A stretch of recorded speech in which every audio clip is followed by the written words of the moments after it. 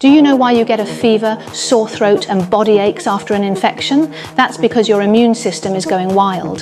When the coronavirus sneaks in, it uses its spike protein to trick your cell membrane, slips inside and starts replicating like crazy. Once the cell is packed full, the virus bursts out, spreading to more cells.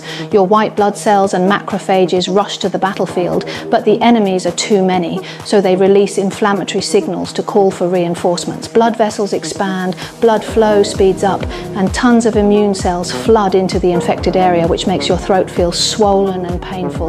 All the dead viruses and immune cells get cleared out as snot and phlegm. At the same time, those signals tell your hypothalamus to raise your body temperature. Blood vessels tighten to hold in heat, you feel chills, and your muscles start shivering to produce more heat. That shivering also creates lactic acid, just like after an intense workout, so your whole body feels sore. A fever actually boosts your immune response, but for every 1 degree Celsius increase, your body burns about 10% more energy. The higher the fever, the fiercer the fight. Once the virus is cleared, your body cools down through sweating, but sweating it out under a blanket can actually make dehydration worse. So when symptoms feel more intense, it often means your immune system is fighting hardest and the battle is almost won. That's why boosting immunity is so important.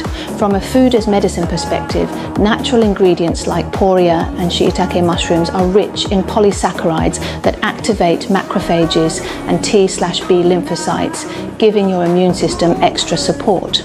Our food-based herbal products combine these proven ingredients with modern extraction technology, helping your body fight stronger and stay protected.